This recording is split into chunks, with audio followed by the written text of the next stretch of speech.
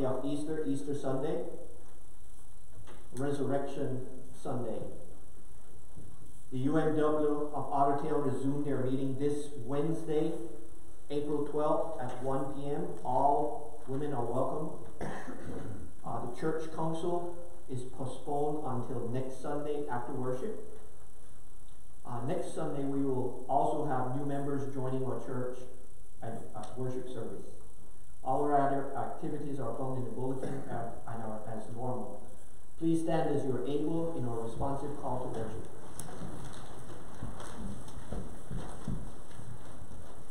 Sisters and brothers in Christ, the tomb is empty. Jesus is alive. Christ is risen. Death could not hold him. Hallelujah. Praise the risen Lord. Hymn 302, 1st through 4th stanza. Christ the Lord is risen today.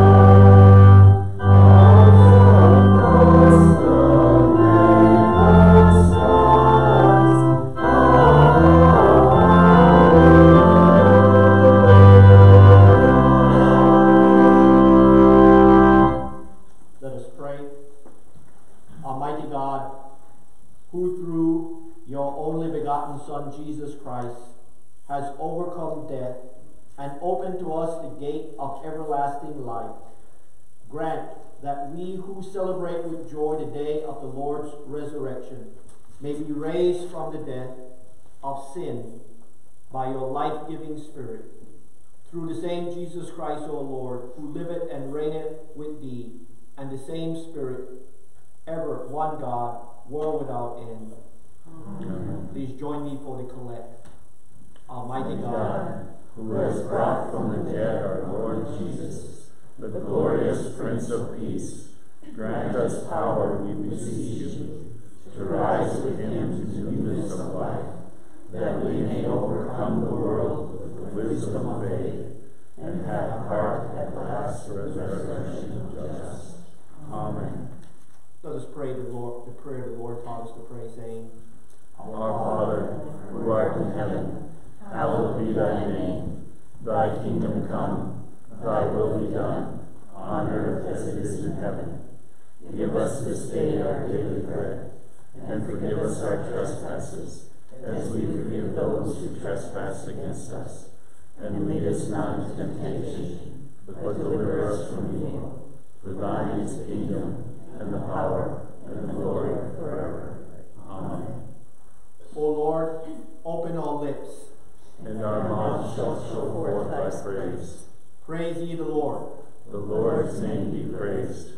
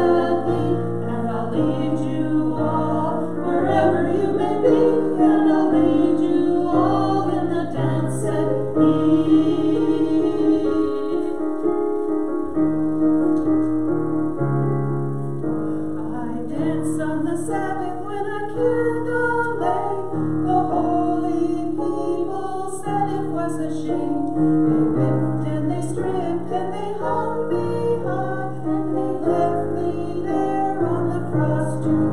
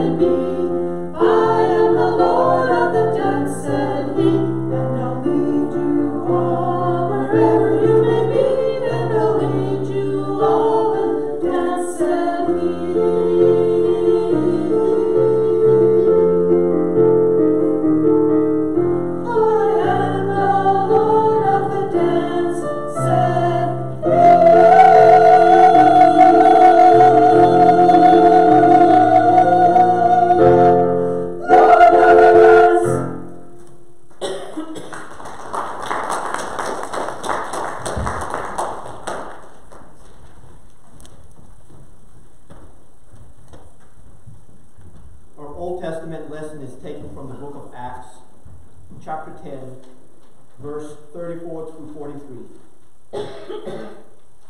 Then Peter began to speak. I now realize how true it is that God does not show favoritism, but accept from every nation the one who fears him and does what is right.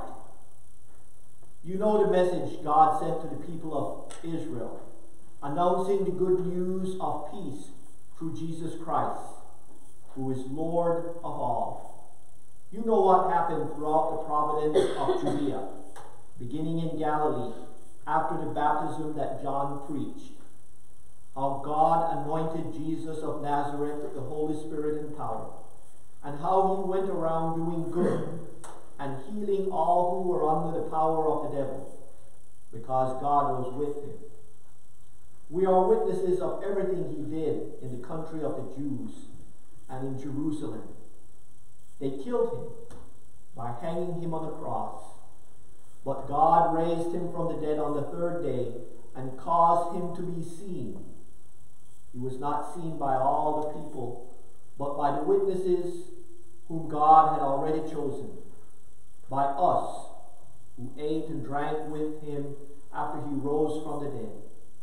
He commanded us to preach to the people and to testify that he is the one whom God appointed as judge of the living and the dead. All the prophets testify about him, that everyone who believes in him receives forgiveness of sin through his name. Please join me as we read Psalm 118, verse 14 through 24.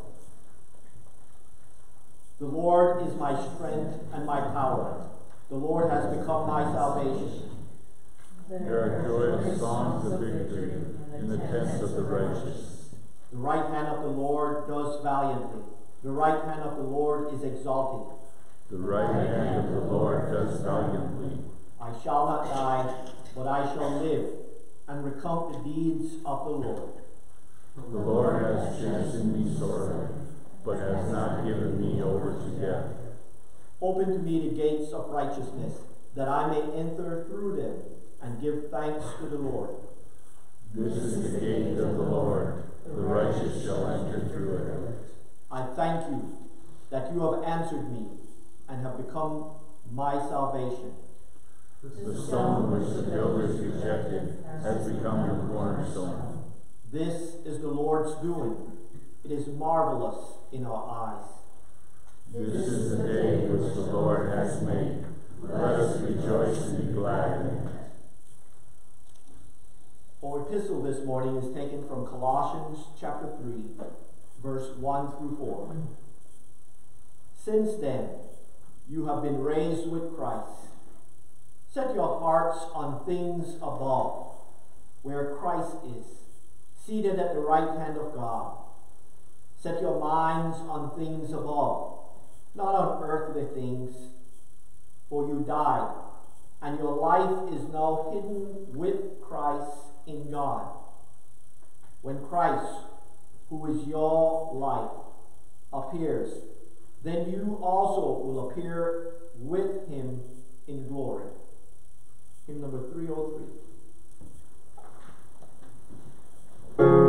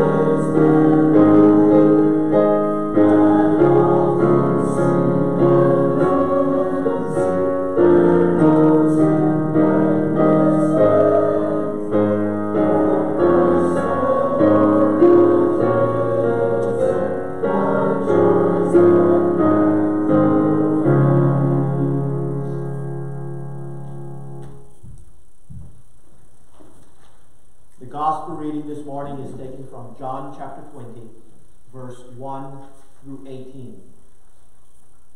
Early on the first day of the week, while it was still dark, Mary Magdalene went to the tomb and saw that the stone had been rolled away from the entrance. So she came running back to Simon Peter and the other disciple, the one Jesus loved, and said, "They have taken the Lord out of the tomb, and we don't know where they have put him." So Peter and the other disciples started for the tomb. Both were running, but the other disciples outran Peter and reached the tomb first. He bent over and looked in at the strips of linen laying there, but did not go in. Then Simon Peter came behind him and went straight into the tomb. He saw the strips of linen lying there, as well as the cloth that had been wrapped around Jesus' head. The cloth was still lying in its place, separate from the linen.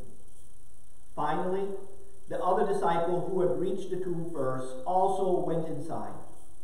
He saw and believed. They still did not understand from Scripture that Jesus had to rise from the dead. Then the disciples came back to where they were staying. Now Mary stood outside the tomb crying. As she wept, she bent over to look into the tomb and saw two angels in white seated where Jesus' body had been, one at the head and the other at the foot. They asked her, "Woman, why are you crying?" "They have taken my Lord away," she said, "and I don't know where they have put him." At this she turned around and saw Jesus standing there, but she did not realize that it was Jesus. He asked her, "Woman, why are you crying? Who is it you are looking for?" Thinking it was the gardener, she said, "Sir, if you have carried him away, tell me where you have put him, and I will get him." Jesus said to her, "Mary." She turned towards him and cried out in Aramaic, "Rabboni," which means teacher. Jesus said, "Do not hold on to me, for I have not yet ascended to the Father. Go instead to my brothers and tell them, I am ascending to my Father and to your Father, to my God and to your God." Mary Magdalene went to the disciples with the news, "I have seen the Lord," and she told them that he had said these things to her. The word of the Lord. Thanks be to God. Let us boldly affirm our faith using the words of the Apostles' Creed. I believe in God the Father Almighty, maker of heaven and earth, and in Jesus Christ, his only Son, our Lord, who was conceived by the Holy Spirit, born of the Virgin Mary, suffered under Pontius Pilate, was crucified, dead, and buried. The third day he rose from the dead. He ascended into heaven, and sitteth at the right hand of God the Father Almighty. From thence he shall come to judge the quick and the dead. I believe in the Holy Spirit, the Holy Catholic Church, the communion of saints, the forgiveness of sins, the resurrection of the body, and the life everlasting. Amen.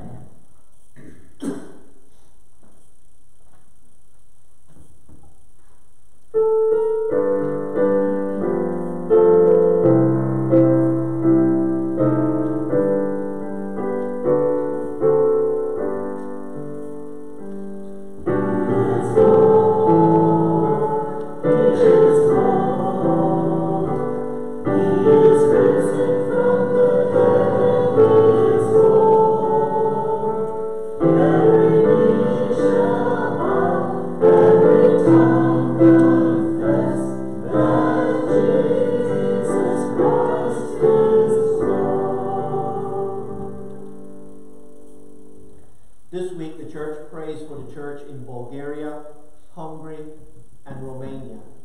Are there any joys or prayer concerns? I have a joy.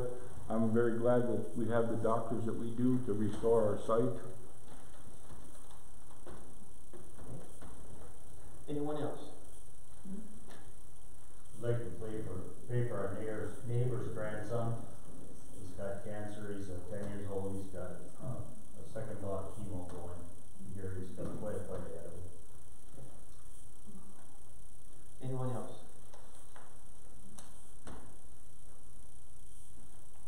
Let us go to the Lord in prayer, followed by silent prayer, personal confession, and intercession. Let us pray. Loving God, on this day where we as Christians celebrate and remember the resurrection of our Lord Jesus Christ, we thank you for your love that you demonstrated all week long.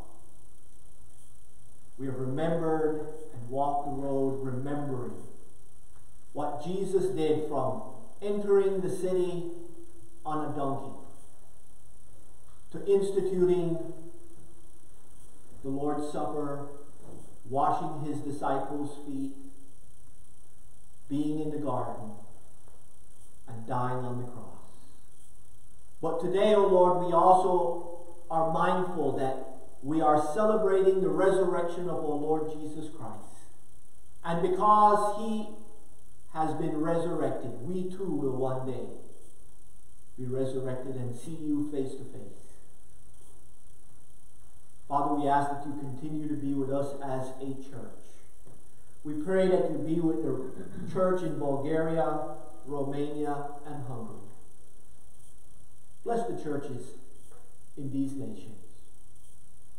And Lord, we give you thanks for the doctors and nurses and for sight. We ask that you continue to bless those who have been blessed by these doctors. We pray for Rosalie as she goes next week for her eye surgery. Lord, we are all mindful of how precious sight is. We ask that you bless and continue to bless. Lord, we pray for this 10-year-old who has cancer. We ask for your blessing upon him. And Lord, now we pause for a moment of silent personal intercession and confession.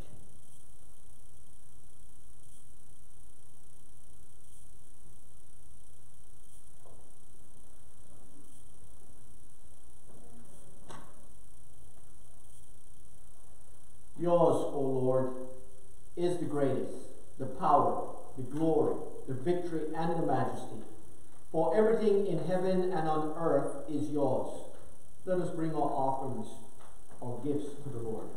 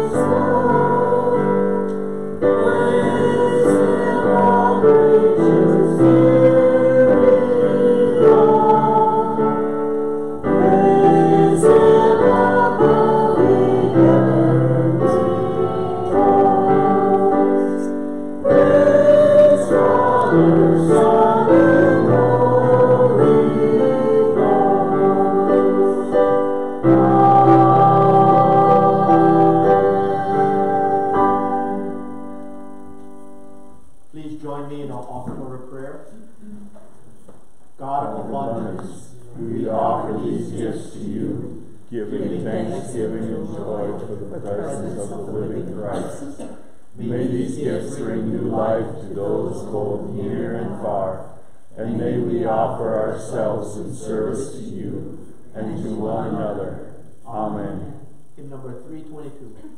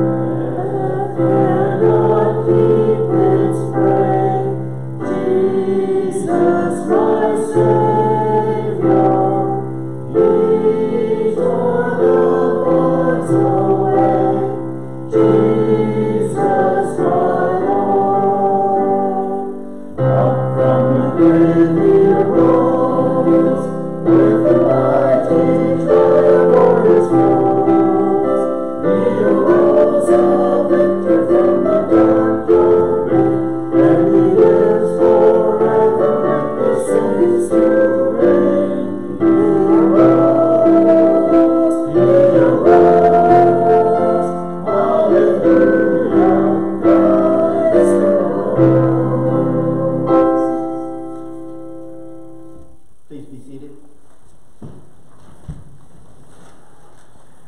Resurrection Sunday. We just sang the word, He what? Arose. He arose. It's a very interesting story. And from the perspective of the gospel we read today, we see Mary Magdalene and the other Marys, they went to the tomb early on the first day of the week. So Sunday morning, they went while it was still dark, just before the sunrise. And in some traditions, we have what? Sunrise services. I can tell you, good luck with having that with me. They tried that while I was a chaplain, and I told them, you know, that bed really wants to keep me nice and comfy. A couple of the other chaplains did it a few times, and the inmates loved it. They got out before normal time to get released from their dorms. But good luck, like I said, we're not doing Easter sunrise services. But early in the morning, Mary, and did you notice it was the woman that went? Wasn't the man? Same thing happens in my house. Who gets up first? Never me. Mary Magdalene went to the tomb and noticed that the stone had been removed. And she ran back and told the other disciples. And the story is from John's perspective, and John does not name himself, but he said, then Simon Peter and the other disciples, the one Jesus loved. Referring to who? To John. He's the one writing this gospel. And he points out he's the disciple that Jesus loved. I guess when you're the author of a book, you can do that. Point out that you're the special one. And it's the interesting part that I like about this Easter Sunday. So they ran to the tomb. And John wanted the whole world to know that John outran what? Peter. Listen to what he said. So Simon Peter and the other disciples ran to the tomb. But the other disciple outran Peter and got there what? First. But he did not go in. He looked and did not go in. John being John, after he saw the linen and everything, said he saw and believed. And then he had to put a little parenthesis. Because the reality is he saw and he did not understand what happened. And listen to the apprentice. He said, they still did not understand from Scripture that Jesus had to be raised from the dead. So even in his writings, he pointed out that he did not fully understand what resurrection was all about. And I have to say, I do not understand everything about resurrection. But I still what? Believe. Isn't that what Easter is all about? Christ is risen. Do we understand? As a matter of fact, from science, we know that once a person is dead, they are dead, and that's it. But we believe in the resurrection. We see that Simon Peter and the other disciples did not hang around, and with the risen. They went back to where they were. It was Mary who stood around for a little while and then looked in and saw the two angels, and then the interesting question, woman, why are you crying? I mean, the angel asked it, but it was really who was asking that question? Jesus. She turned around and thought that it was the gardener and said, sir, they have taken away our Lord. Tell me where he is so that I can go and get his what? Body. still did not understand that Jesus had arose. It wasn't until finally that Jesus said, Mary, that she recognized him. And I don't know about you, but to see somebody who was dead is now alive is a miracle. And Mary and the other disciples had witnesses just earlier in that week, another resurrection. You remember the story? Lazarus, we preached about it a few weeks ago. He was in the tomb for 4 days. Jesus was in the tomb for 3 days. And so she knew that resurrection was a possibility, for she had seen it before with Lazarus. And now here was Jesus standing in front of her. And she cried out in Aramaic, Rabboni. And Jesus had to tell her, don't hold on to me. I haven't ascended to my Father.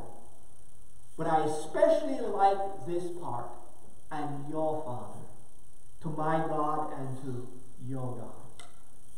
You see, what Jesus is communicating to Mary and to us is that God loves us. He is our Father. Isn't that what we pray?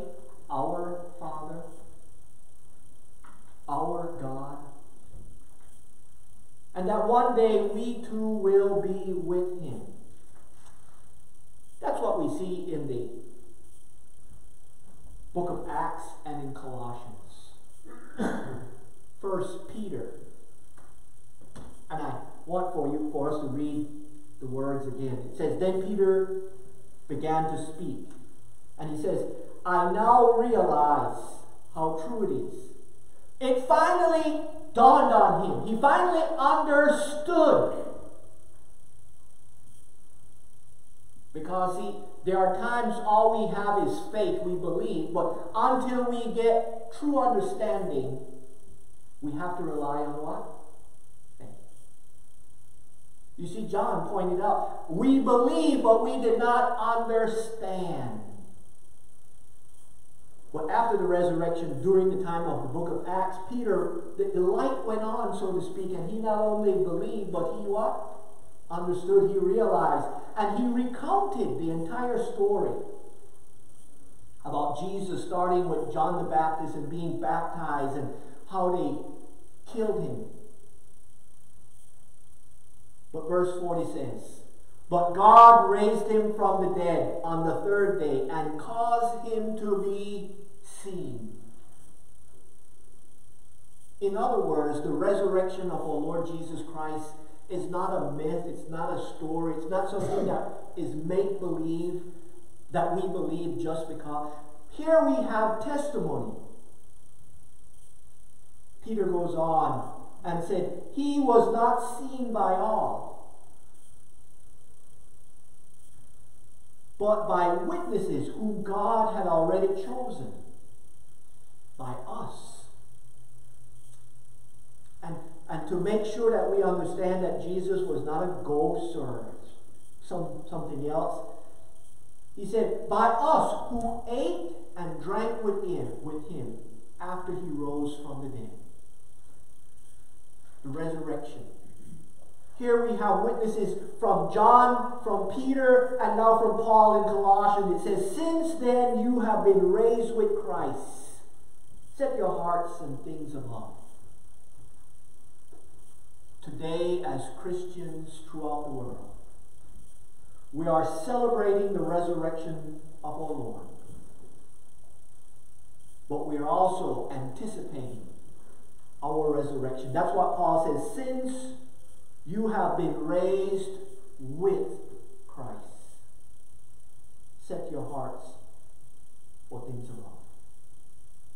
And so today, as Christians, as we celebrate and remember the resurrection of our Lord, we also set our hearts on things above, to follow Him and do His will.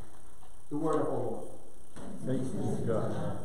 Please stand and sing our closing hymn together, hymn number 310.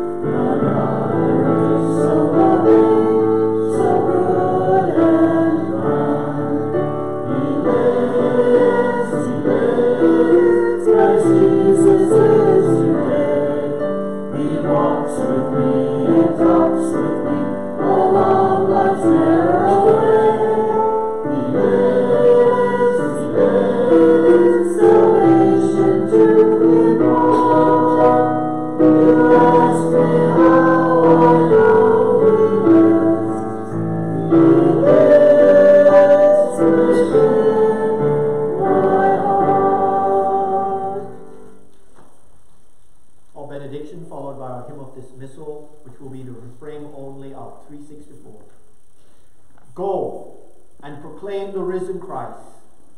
Live as the risen children of God. Go and be Easter people, people filled with hope and life and love for all the world. Amen.